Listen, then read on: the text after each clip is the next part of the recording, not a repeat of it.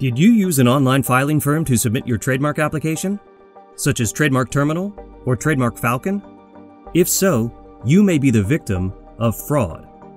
To find out if you've been scammed, check your application in our database at tsdr.uspto.gov. That's the Trademark Status and Document Retrieval System. Simply enter your 8-digit serial number in the search box and select Status. If you see the Suspended Pending Administrative Review status, you may be a victim of fraud.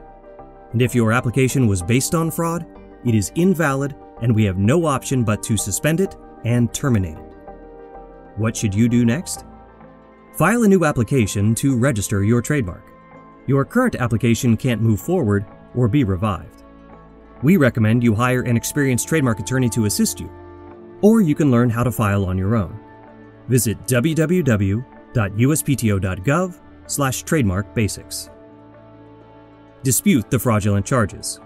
Once your application is terminated, contact your credit card company and request a refund. Report the fraud. Contact the Federal Trade Commission, the Better Business Bureau, or your state's Attorney General.